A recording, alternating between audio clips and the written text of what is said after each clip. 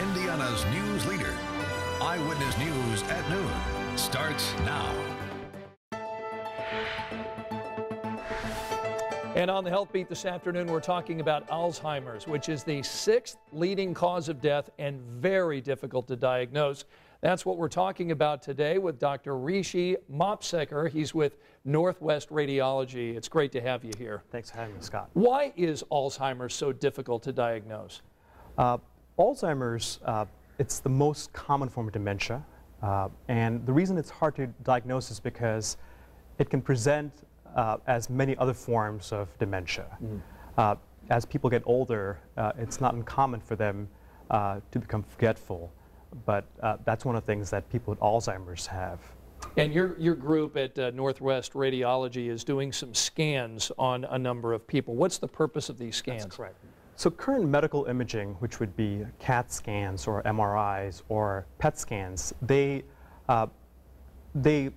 main purpose is to show us the anatomical structure of the brain.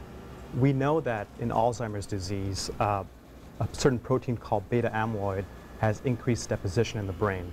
That protein is toxic to brain cells.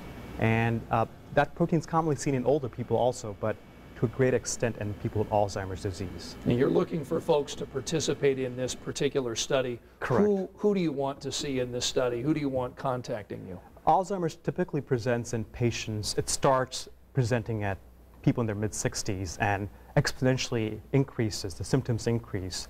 The study that, the IDEA study that we're promoting is a study where we can actually see the amyloid deposition in the brain. So it's a new tool, it's a great resource.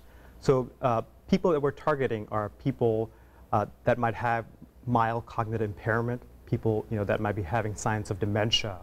And we would tell these people to go see the neurologist. These are doctors that specialize in dementia, right. And then they can refer them to us. Okay, and again, if you're interested in contacting and be a part of this study, we can put you in touch with the folks at Northwest Radiology. You can go on to WTHR.com. We've got more information for you there.